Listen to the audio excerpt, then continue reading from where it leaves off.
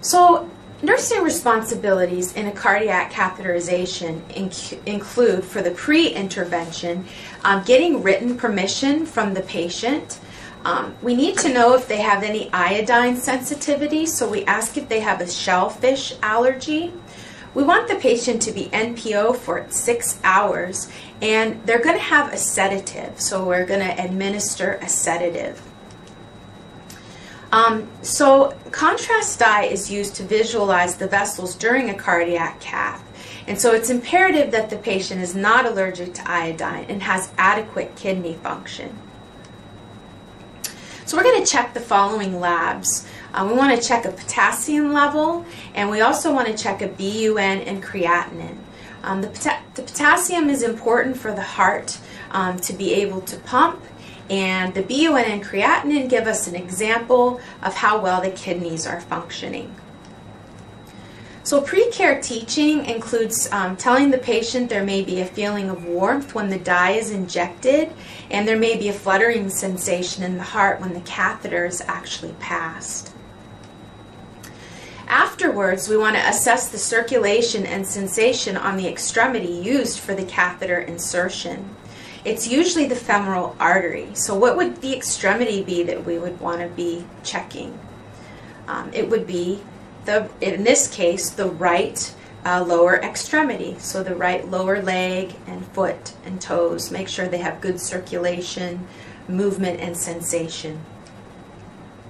We also want to check peripheral pulses, color, and sensation about every 15 minutes for an hour. Okay?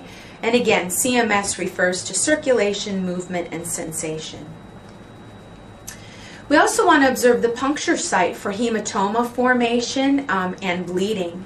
So we want to place a compression device over the arterial site and monitor the patient's vital signs. Bleeding and infection and pain can be a complication that can occur where the catheter was inserted. There also may be damage to the blood vessels. This is very rare, but the catheter may scrape or poke a hole in a blood vessel as it's threaded into the heart. We could have complications occur such as arrhythmias or irregular heartbeat, and these often go away on their own, but may need treatment if they persist. And also blood clots that can trigger a stroke, a heart attack, or other serious problems. So there are always risk factors associated with any procedures that we do. There can also be an allergic reaction to the dye, and again, damage to the kidneys caused by the dye. So drug treatment for coronary artery disease includes the use of nitrates, warfarin or Coumadin, heparin, aspirin, clopidogrel or Plavix, and fibrinolytic therapy.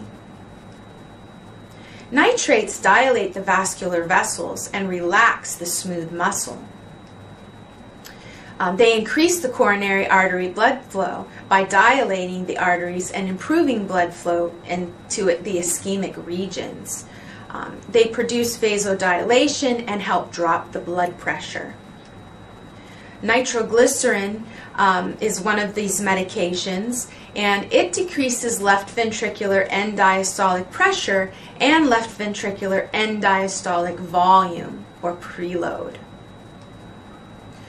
So sublingual nitroglycerin has better bioavailability. We do not want the patient to swallow the sublingual nitro, only put it underneath the tongue.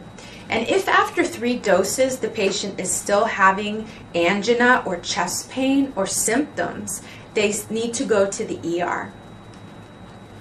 Warfarin or Coumadin interferes with the blood clotting by depressing hepatic synthesis of vitamin K dependent coagulation factors. Vitamin K is used to reverse the effects of Coumadin. Patients are sometimes instructed to avoid foods rich in vitamin K, for example, green leafy vegetables. However, some physicians allow such a diet as long as the intake is consistent on a daily basis and the PT-INR is carefully monitored.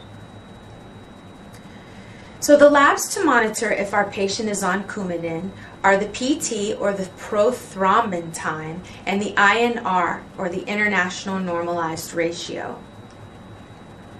Today's Coumadin dose affects blood clotting 2 to 7 days later. Heparin is an antithrombin activator. This effect is immediate. We want to check the PTT every 6 hours while the patient is on a heparin drip. Other antiplatelets are aspirin and clopidogrel or Plavix.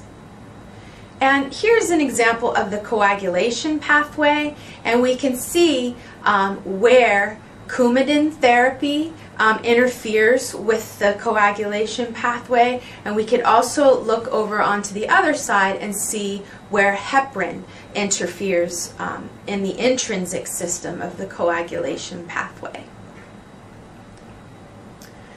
So fibrinolytic therapy, an example of this would be a medication called Retivase. It dissolves the thrombus that's associated with an MI so that the myocardium can be perfused. This is ideally given within the first hour after the onset of symptoms, and the time window is approximately 6 hours. So if the treatment occurs within 6 hours, there's a 25% reduction in mortality.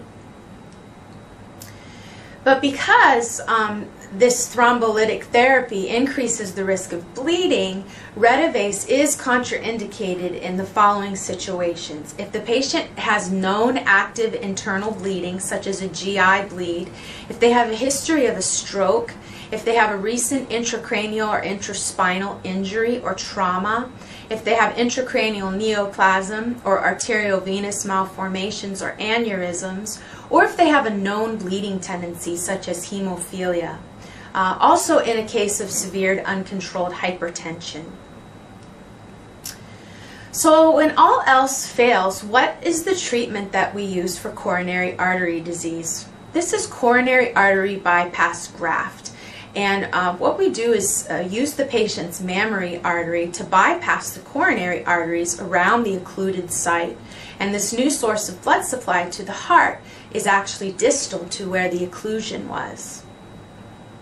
So here we'll watch a video.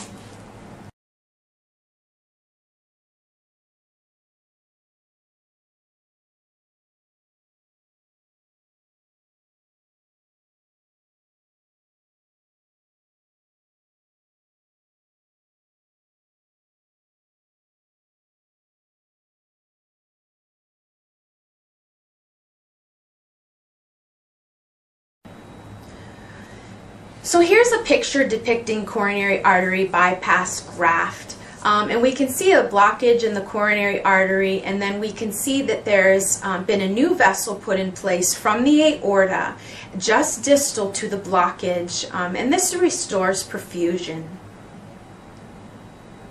So our patients following a CABG will be on telemetry, so we'll be monitoring their heart rhythm. They will be intubated and ventilated. They will have a nasogastric tube. They will have a Foley catheter. They will have chest tubes to drain the chest cavity of fluid and blood. And they will have an IV line through which fluids, nutrition, and medicine can be given, and also an arterial line, which is a short, soft plastic catheter that's placed directly into an artery. This allows for continual blood pressure reading and arterial blood gas samples. A Swan-Ganz catheter is a thin plastic tube inserted into a vein in the neck and threaded down into the heart and pulmonary artery, and it is used to monitor pressures and blood flow within the heart. So recovery from cardiac catheterization, recovery from coronary artery bypass graft will include cardiac rehabilitation, and this will involve physical therapy, respiratory therapy, occupational therapy. The patient will have some extensive diet counseling and also be started on an exercise program.